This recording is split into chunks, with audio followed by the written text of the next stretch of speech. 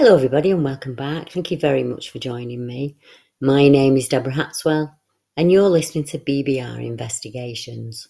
Tonight I'm sharing a new report that's come in from two ex-police officers who saw hyena-like creatures at RAF Bempton. And if you stick around to the end, I'll be sharing some new information on the cases up at Winter Hill.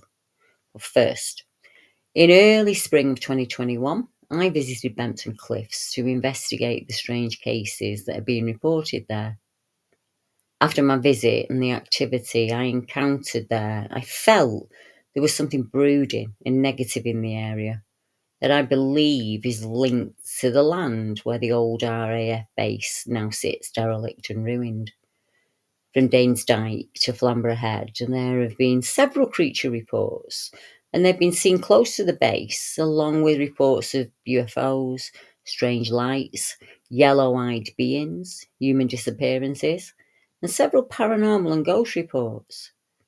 The area and its surrounding towns also have a very high murder rate compared to some areas in the UK. So what is it that haunts the cliffs and shoreline? Is it something as old as time itself? Or is it something that was man-made or invited to the base? A quick Google image search will show the depraved graffiti that can be found there, left by the strange and deranged people that worship the negative energy. In fact, for me, it was like walking into a wet, mouldy blanket. It took me several years to clear the oppressive effect it had on me, and I'd hazard a guess that other people have remarked on that too. To be honest, I was glad to leave the place behind, and I've not returned since, and I have no plans to go back. And I've avoided working any cases in the area since. But in the same year, two of my friends visited the area, and they had an awful experience of their own. It was really scary. When that information was released by me, I was contacted by several other people who shared their own strange experiences. Recently, I sat down with a witness, Gaz, and he explained about an event that happened when he was staying at Wold farm. And he said, "Hi Deb, I wanted to get in touch with you after you shared the case where two ladies saw some horrible creatures along the cliffs, close to Flamborough Head and RAF Bempton. My partner and I had a remarkably similar experience when we visited there in summer 2022-2023. We were staying at a place called Wold Farm in the campervan, which sits between Dane Dyke and the cliffs. We were at the top of the farm overlooking the fields. The fields are on a steep incline and then it drops down as it nears the cliff edge. It was at dusk when I saw two creatures that I could not identify in the cornfield. Everything about them was off. The way they moved, the build, and that was what caught my attention. These things had very muscular necks, and my brain went through every known animal, and they didn't fit with anything here naturally in the UK. One of the creatures was sitting down in the field, and it was sat like a dog. It was so big, you could see it above the corn. The second one was running around the first, as if they were playing a game of some kind. It was running back and forth, and then it'd disappear below the corn, then pop back up again. It was really weird and unnerving seeing them like that. They were around 250 to 300 yards away, and they were still huge, even at that distance. My partner and I kept asking each other, "What's that? What are they?" There was something not right about them, and it's hard to explain unless you actually saw them. The one that was running around became aware of us watching it. It looked directly at us, and then it did this kind of bluff charge moving towards us. You could see the top of its shoulders and head, and the way it moved was almost like it was gliding through the corn. It moved between us and the other creature sitting down. And of course, we both went for our phones to record them. And at that, they were gone. In hindsight, I wish I'd walked out there to get a better perspective of the whole event. There may have been signs in the corn, signs of disturbance, of prints, etc. But I didn't, and I'm not sure why. These things were thick with muscle, and the muscle at the neck made them look like hyenas. The ears were visible, but not huge like a wolf's. Both my partner and I are ex-police, and I would say we're both good at remembering the details of a scene, and we're not prone to flights of fancy. We both have no idea what these things were. Most people would tell us they were just deer in the field, but we know they weren't. They didn't look like deer and move like deer at all. And as I said, one of them ran in our direction, I think, in an attempt to scare us off. That's not the behaviour of deer. After all this happened, I went back up to the cliffs to meet Paul Sinclair and Bob Brown. And while we were out there, we saw a strange set of eyeshine that was watching us. Earlier in the evening, we met with Bob and Paul at one of the viewing stations for the RSPB, and then we walked to Flamborough Head. It was around dusk again, so we were wearing head torches. And obviously those steps that lead down to the bay are really dodgy. It was a bit hairy walking down there. We walked past Dane Dyke, and Paul and Bob explained where each place was. It was a really enjoyable experience. We felt fine. But as we got closer and closer to Bempton Cliffs, I started to get that gut feeling that something wasn't right. I felt really off, so I kept telling myself it was just because of my previous experience with the creatures in the field and knowing all of the things that happened there. I shrugged it off and I thought it'd pass in a minute, but it didn't. I just kept ignoring it. The grass is quite long along that walk, but someone had cut in a path to make it easier to walk, and we followed that path as it was getting darker by the minute. I saw something further along the path and I realised it was eyeshine. And like before, I shrugged it off as a possible hair or something. The eyes kept bobbing up and down, and it was watching us, literally keeping an eye on us as we walked. Neither of us are windbags, but we decided at that point to trace our steps and walk the long way round.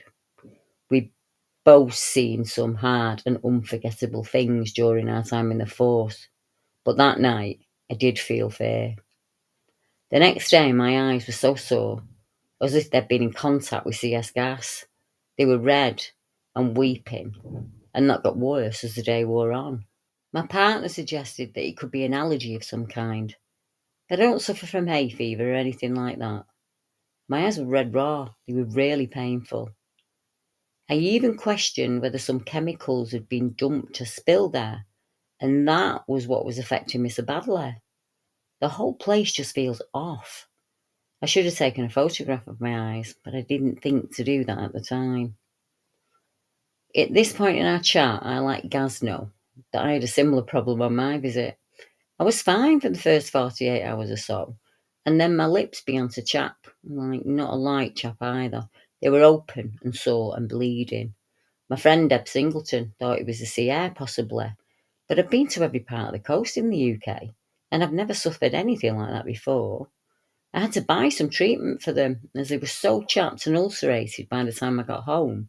I was having trouble eating. In fact, I had to cancel 2 live streams until they cleared. I've no idea why that happened, or even how. I know salt air can be hard on your skin, but I've never had a reaction like that before or since. In fact, I've been up Winter Hill in all weathers, watching the storms come in from the coast, and you can smell the salt in the air, and my lips have always been fine. I should explain for some context that it took me 3 years to feel well again after my visit to Bempton. Gaz had the same gut reaction I had, and I also ignored it. I was really keen to go up there and see the areas where the accounts had taken place. We stayed at a lovely site. The cliff tops are beautiful. The area is amazing. We visited them in daylight so we could see where we were putting our feet. And in the evening, things were different. It felt different. And I walked in the opposite direction of the others, as I didn't like the feel of the place. Several people saw eyeshine, and 2 investigators saw 2 similar creatures to Gaz during the night investigation. Thankfully, I didn't take part in any of that. I felt so ill I stayed back at the caravan. I was chatting with Deb Singleton on the caravan steps, because the previous night we both felt that someone was rushing up behind us and when Deb turned around to look, there was nobody there. While we were sat on the step chatting, we saw something tall and dark, and it moved incredibly fast between the rows of caravans. It was early spring, and the weather was pretty brisk, and there were hardly any people on the site. To be honest, I couldn't wait to leave and go home, as it zapped my energy completely.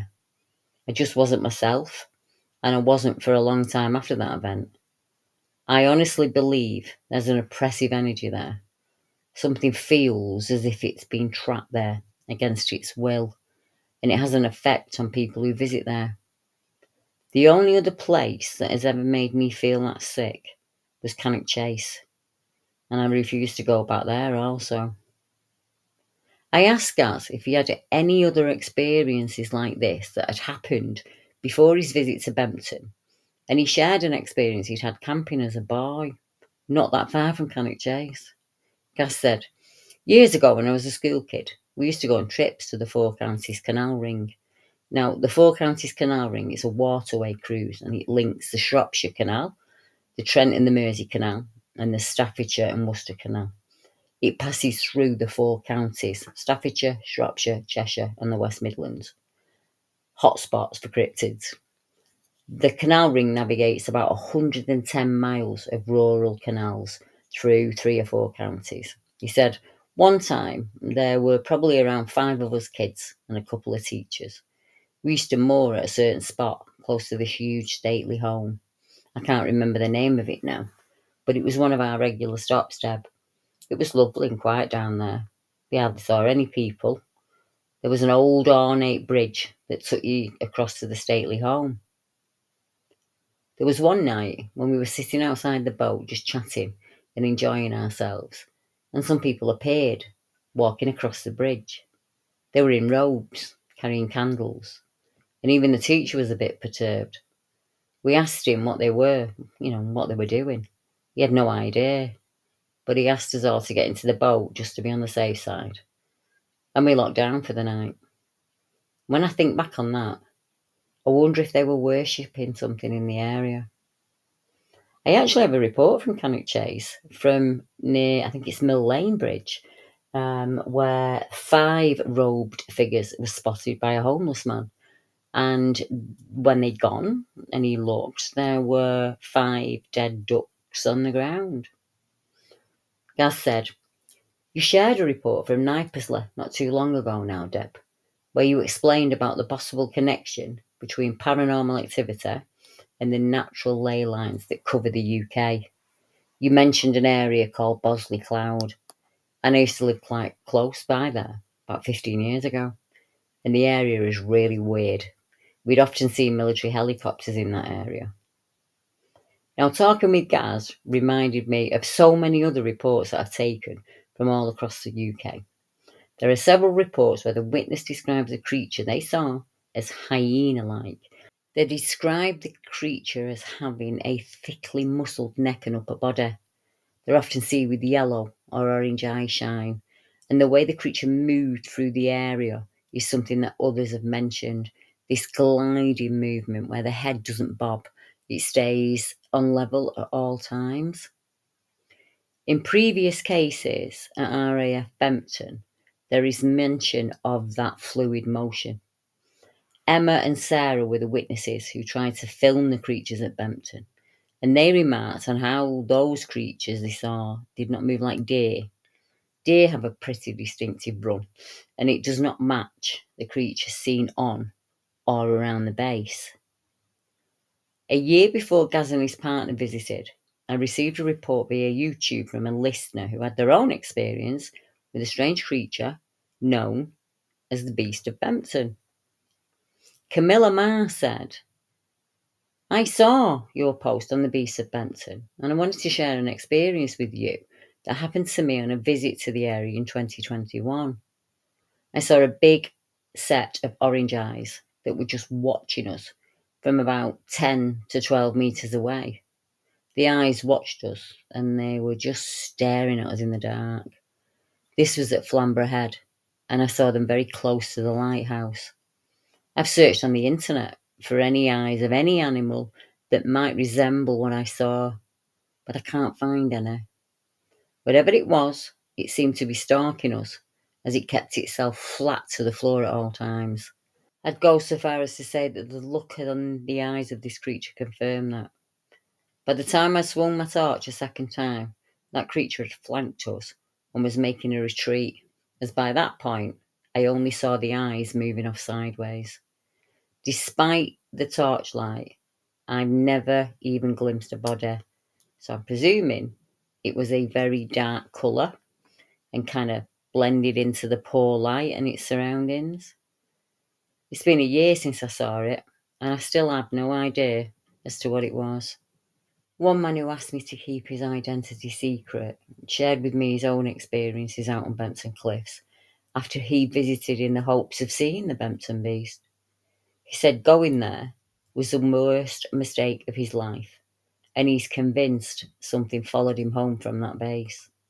He explained that since the visit, he struggled with his mental health to the point that he's lost his job.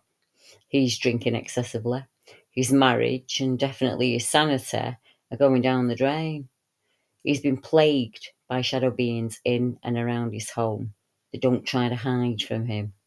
He hears growls and snarls coming from the corners of his room, and visitors comment on a feeling of foreboding when they're there. Two of his friends no longer visit after they felt constantly depressed and fatigued when they're at the home. He has gone from an outgoing adventurist who was never home to a man filled with the futility of life. His efforts are now directed at fending off this bastard being, as he calls it, and it has become all-consuming for him. He is often in a state of complete confusion, and he feels very fatigued, even though he has no physical health issues. Gaz mentioned the way the creature he saw moved, and that he was inspired to contact me after hearing what happened to Emma and Sarah when they visited. Sarah felt a heavy sense of foreboding, even on the drive in. The girls parked along Cliff Lane just before dusk, around about 7:46, and they set off to one of the RSPB viewing spots. Emma said, "We were parked up, but felt fine. It was still light there, and a couple of people walking the cliffs or out birding. We were enjoying the evening, talking lots as we do.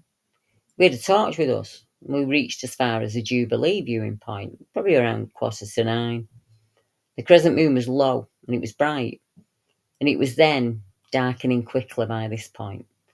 Our eyes must have been used to it. However, as opposed to the camera or the phone, I turned and I started to ask if we should turn around and head back, as I didn't want to walk too far in the dark. And as I said that, I saw something on the horizon in the fields. I said to Sarah, 'What's that?' And I kept looking at it. And then I realised there were two of them, and then another. They were absolutely huge, as big as bears in their bodies. But they were on four legs, as they were running from right to left. They ran past the bushes at one side, crossed the field on the horizon. But they weren't bears, clearly, nor were they cows or deer. The gait and the way they moved was so weird. They just didn't run like you'd expect an animal on four legs to run. We have no idea what they were, but this feeling of dread came over us both. Sarah felt it more, and she explained that she was picking up on a canine energy. So I was trying to keep calm, trying to think rationally. Whatever they were, we couldn't tell. And then they would run and stop and try and hide us, and then they'd run again. I was still trying to determine whether they could be livestock, and we decided we needed to go back to the area in better light and check. So on Friday evening we returned when it was much lighter, about 6 p.m.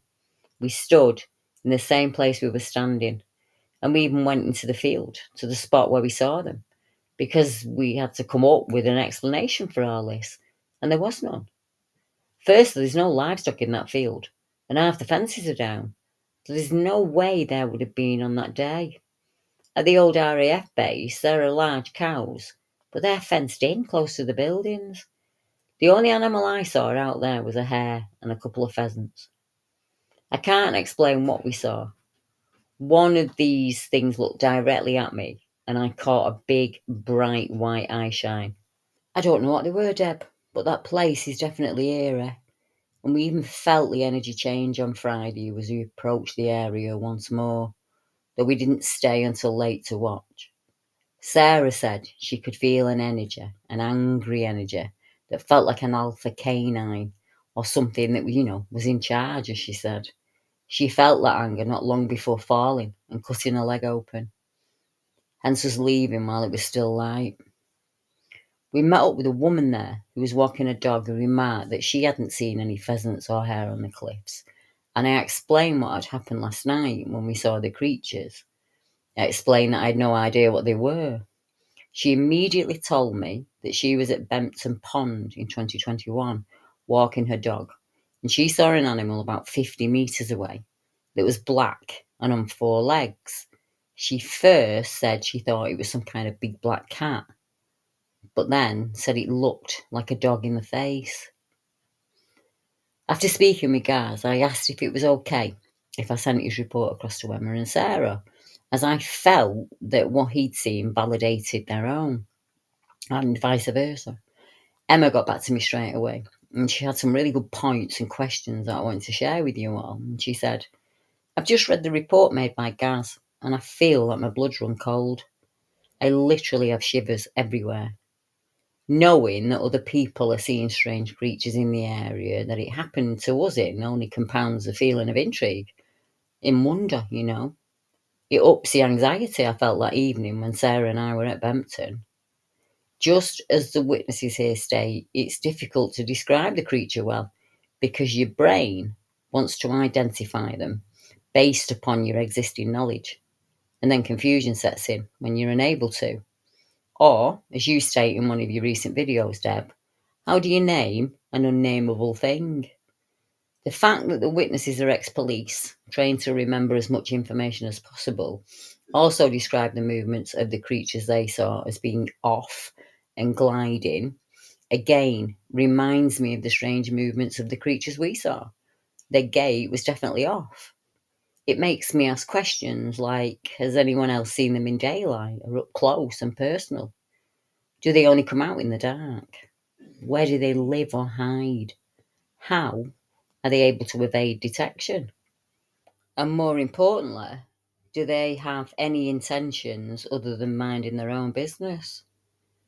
I have so many other questions, Emma said, but I'm not sure we'll ever know the answers to them, except through more and more people speaking up, being brave enough to provide their own accounts of these sightings. So thank you to these and all of the witnesses coming forward and sharing with everyone.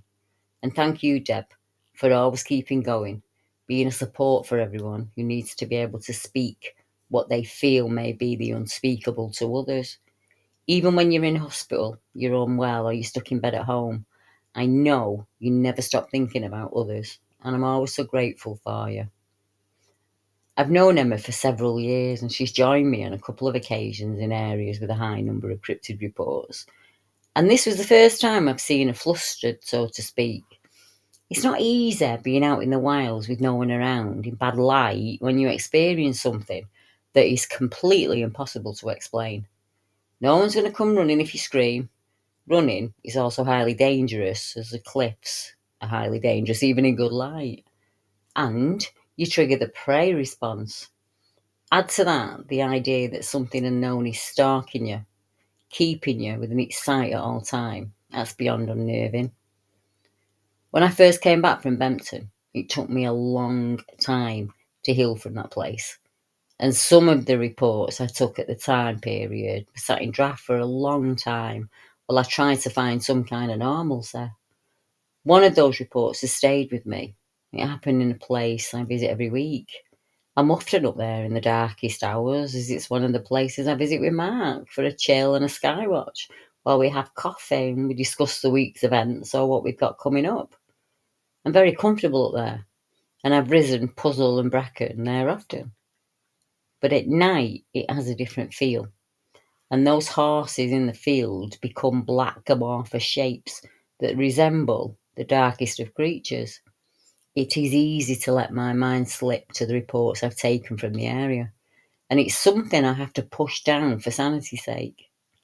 I'm talking about Winter Hill, and as most of you know, it's my favourite place to be. But at times, it's hard to push those thoughts down. There are 2 cases there that also mention unknown creatures with unusual eyeshine that is stalking people in the dark.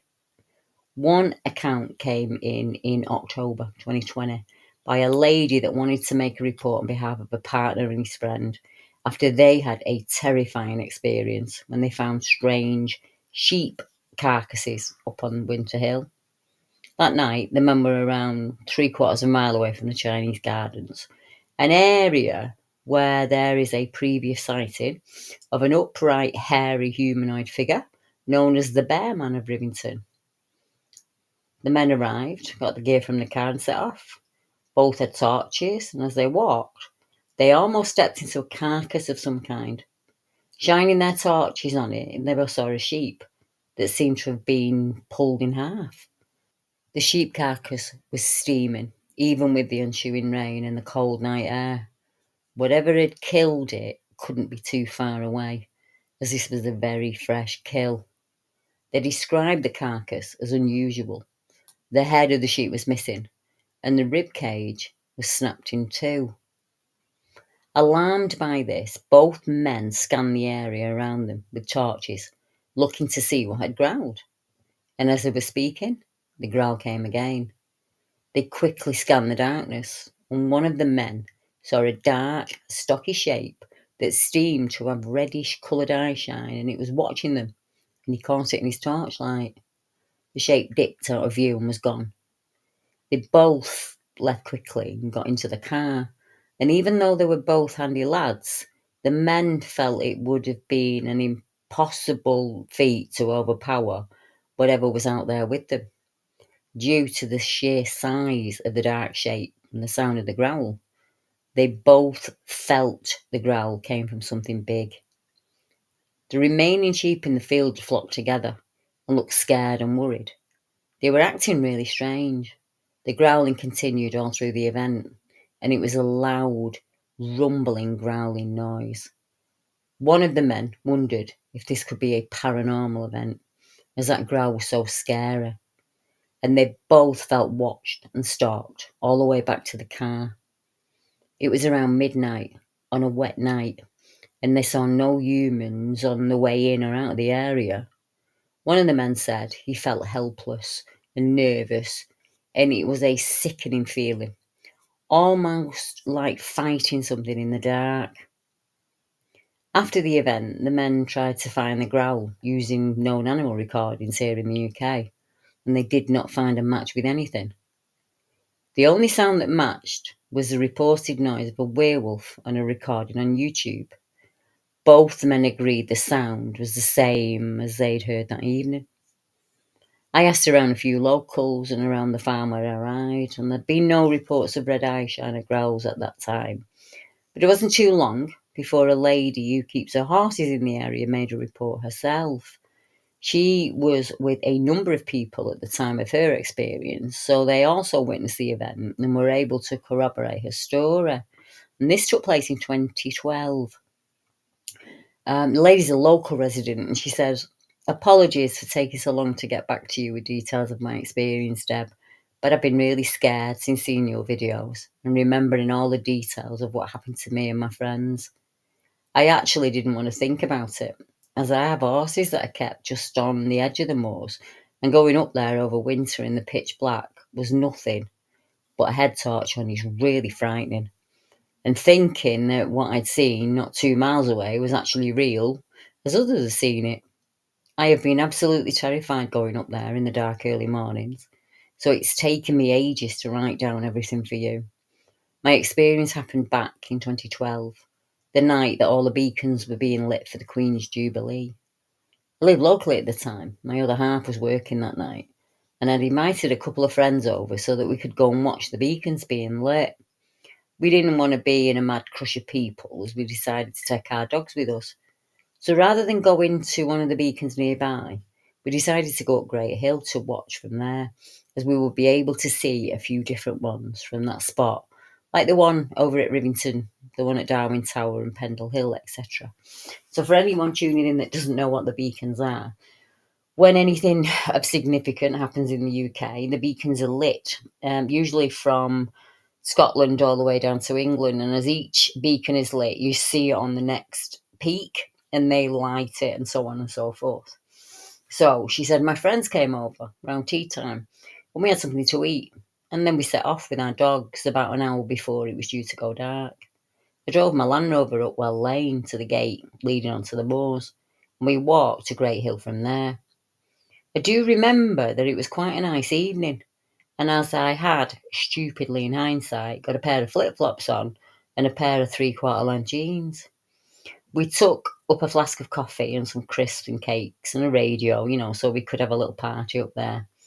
We only realised later on that we'd forgotten to take a torch with us. The first thing that was odd, not at the time, but it sort of made sense later on when I was going over things in my head, was as we got to Great Hill, there was quite a few sheep milling about, and they made no attempt to move. My friend's cairn terrier wasn't good with livestock, and she was worried about not being able to let him off the lead. So as my dog was used to working sheep, as we used to live on the farm, I got him to run the sheep off. But I had to do it 3 times. They kept coming back, which, as I said, was odd, as they usually take off if a dog's near and don't come back. Just before it went dark, a bloke on his own turned up with the same idea as us. But he'd come like a proper hiker, with a rucksack and a head torch, etc. And then a big group of people came up White Coppice Gorge, and they joined us. And surprisingly, one of the group was a girl that my 2 friends and I worked with.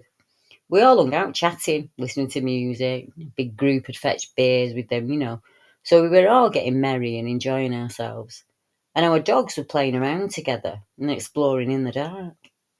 I can't remember what time the beacons were lit, but we saw the one over towards Darwin and Pendle, and some in the far distance that may have been in the South Lakes. Quite a few fireworks were also set off in various places, so we stayed to watch those. And then, after about an hour, we all decided to walk back down the hill together. My friend, who had the cairn terrier, was having a good chat with a bloke who had turned up alone. We were talking about hiking and camping and fell running and so on, as she was wanting to get into that. And it turned out he'd parked his car in the village. So I made a joke about 3 unprepared women, and I offered, him a lift back down Well Lane to his car in exchange for him lighting the path for us with his head torch. So we all set off. And when we got to the left-hand pathway that leads off the main path down towards White Coppice Gorge, we said goodbye to our workmate and all her friends, and they all started trundling off down that other pathway. I do remember saying that I thought they were mad doing that in the dark, as the path is dreadful in spots, but they were laughing about it and just headed off. At this point, I'm walking with my friend Elle, and the 2 dogs were in front of us, and my other friend R was walking, chatting to the bloke with the head torch, and they had dropped quite a distance behind us. It was dark, but I seem to remember that it was a full moon that night. And as the pathway there is a sort of a light-coloured stone surface, we could see where we were going, so rather than hang about for them, we just strolled on with the dogs. The voices of the other groups going down the gorge were now quite faint. We'd been able to hear them laughing and talking until they dropped below the level of the flat bit of moors on our left. So now, all we could hear were the 2 dogs mooching about and our friend R and a new pal chatting away behind us. I'm not sure how far behind us they were by now. I'm going to guess around 100 feet or so. Although we could hear them chatting, they weren't close enough for us to hear what they were talking about, just the sound of their voices. And the light of his head torch wasn't lighting anything up for us. I remember glancing back and had a bit of giggle with Elle, joking that it looks like ours pulled, and I turned back to look in the direction we were going. I walked straight into my dog and nearly fell over. He was standing rigid, looking off to the left, and all his hackles were up. Ours dog was also standing stock still, at his side, looking in the same direction. But her tail was tucked right underneath her back legs. And I started to tell him to move.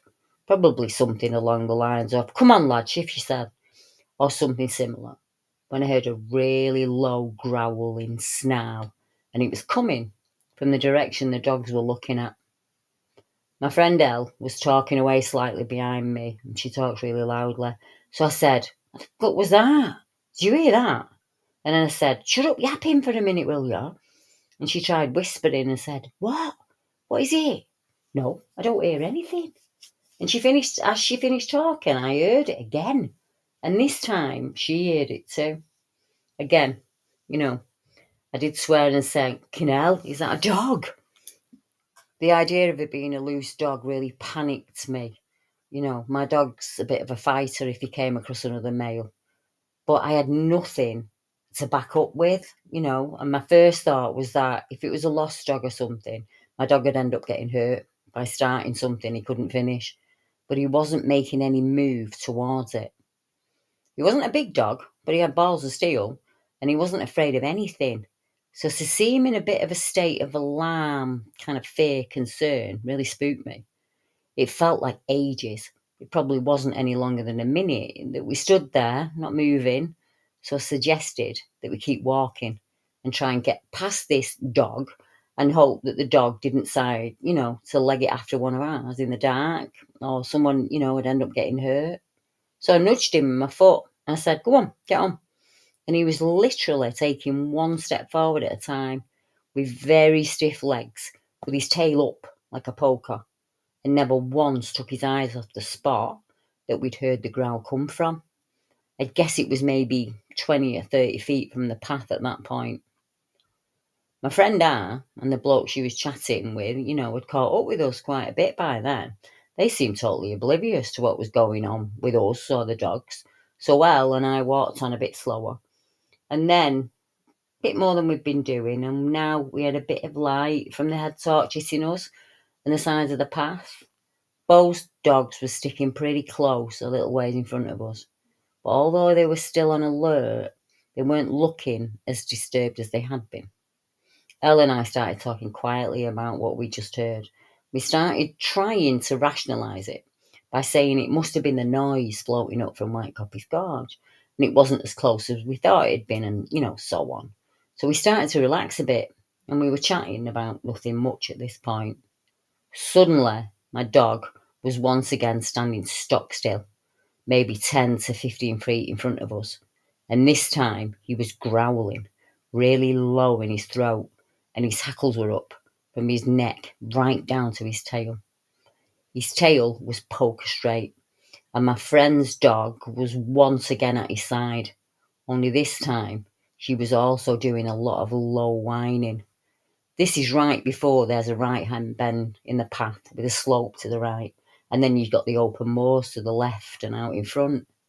And both dogs were looking straight ahead towards the bend, but then both started to turn their bodies towards the right, and they ended up sort of, looking towards the right-hand slope, as whatever it was ahead of us. They both started turning and standing, looking towards the open moor, maybe at the 11 o'clock position from where we were standing. And right at that moment, the two behind us had got close enough that the head torch was hitting the moors in that direction, and I saw a big, dark shape that I actually thought was a cow. I know, really daft, there's no cows up there, but that was my first thought. And it darted across the line of light, and it headed in the direction we were going. At the same time, as both dogs followed the direction it's gone with their heads and then their bodies. Elle saw it too, and I lost it. At this point, I was really scared, and I was shouting to the other two, "Did you see that? And what the fuck was that?" But the bloke said he hadn't seen anything. And I sort of shrugged as if she didn't know what I was on about. So I was trying to explain the growling we heard and the shape that we'd seen and the dogs being freaked out in their behaviour. We got both dogs on their leads, and for the rest of the way back to the car across the open moors, we stayed as a tight group, as I was insisting we all walk back together with no gaps. The dogs continued watching one side of the moors and then the other, as though something was moving around us, but we didn't hear anything. No growling, no sign of anything in the heather, but there was definitely something there. I was doing some sort of weird half run, half walk, but wearing flip-flops. I was stubbing my toes on the loose stones and rocks. I was trying to make everyone else hurry up so we could get back to the car, maybe 200 or 300 feet from the car as the pathway starts to drop down.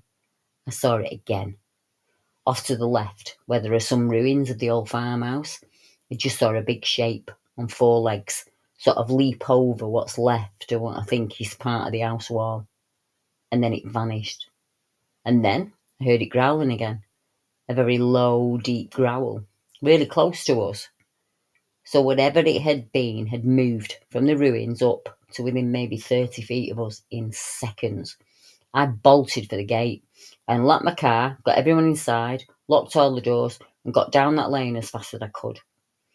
Once back in my house, when it was just these 3 girls, I admitted she'd heard and seen it too, but didn't want that bloke she was talking to thinking she was a bit of a dick, so she didn't say anything while we were up there. After a few wines and a lot of chatting, we started convincing ourselves that we'd imagined most of it, as you do. But the following week, when I saw the other girl we worked with and casually asked her if she'd got down the gorge okay, and if they'd heard anything weird, she said, "It's funny you should say that, because one of the lads in her group kept saying to the rest of them that he thought someone was following them when they'd first separated from us off the main path. But as they were a bit pissed, they didn't really pay a lot of attention to him. But he was convinced someone was creeping through the grasses off to the side of them. So that's what happened." Knowing that more the way that I do, she must have been absolutely terrified. So for anyone who doesn't know live in England, imagine the film, what is it, American Werewolf in London, where the men are out on the moors and they see the werewolf. Well, that's exactly what it's like. It's pitch black. There's no lighting up there. You can see the odd light from houses that are set out the way, or the farms or something like that. There isn't anything up there to light other than the moon. And it's a type of place, because it's the elevation, the weather can come in really, really quickly. So I've been up there with Mark. We've been watching the bats and the owls absolutely fine. And within 10 minutes, we've been sat in a cloud because the mist has come in so quickly. I've rode along Matchmore Lane and it's been complete sunny, lovely weather. And as I've got to Wilder's Wood, we literally saw the clouds rolling in over the top of the moor. Absolutely amazing. I have one more report that may feature the same creature experienced by the ladies that night on the hill. And then I'll share the report from a local man who's seen some very strange sights on Winter Hill. Now, on the 16th of Feb 2021, a gentleman watching one of my recent videos about cases on Winter Hill reported that he had seen a strange figure up near the mast. Now, the mast is a huge transmitter. It had red lights on it so that no aeroplanes can hit it. And even as far as Wales, you can see it. And when you see it, if you live where we live, you know you're almost home. And this chap was on Winter Hill and he was walking his dog. And as we know, other people out with their dogs on the hill had been followed down by something they couldn't make out clearly. Yet they could hear it, and the dogs were nervous around it. He said, "I was on the bottom of Winter Hill last night. I was out walking with my dog, and as we were walking, I heard a noise that came from the field to my left. My dog was on his lead, and the field was up higher than the road we were walking on. I had a spotlight on me, and I was shining it across the road and into the fields, and I saw her eye shine, approximately 4 feet above the ground.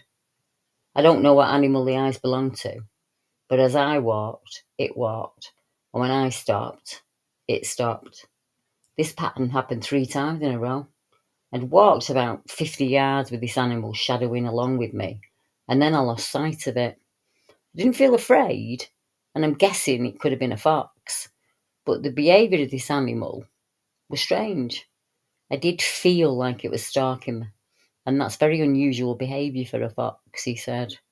I'd have to agree and say it's very unusual behaviour for a fox. They're not called wily, cunning or sneaky for no reason. Foxes keep very quiet when they're out hunting, and they'll circumvent an area from a wide angle. The safety's paramount for them, and in most cases when confronted by a human, they run off. Humans are dangerous, and they learn that early on.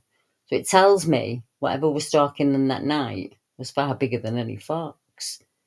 One local man named Simon shared his experience with me via YouTube, and he's seen some strange things up on that hill. He said, I work around the Bolton area, and I was delivering around Horwich one Saturday morning about 7:30, 8 a.m.ish. I was looking up the mast, just a quick glance, and something caught my attention. I am sure I saw a big black figure just standing there. I did a double take, and it was gone. It was beautiful up there, but very strange.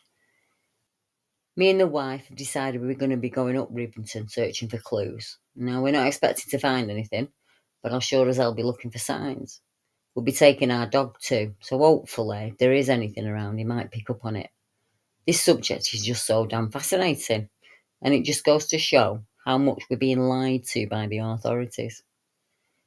Recently, he said, I've noticed some potential signs of Sasquatch or dogman on the bush track that runs between Tilsley and Lee. At first I brushed it off, thinking it was just a coincidence in my mind.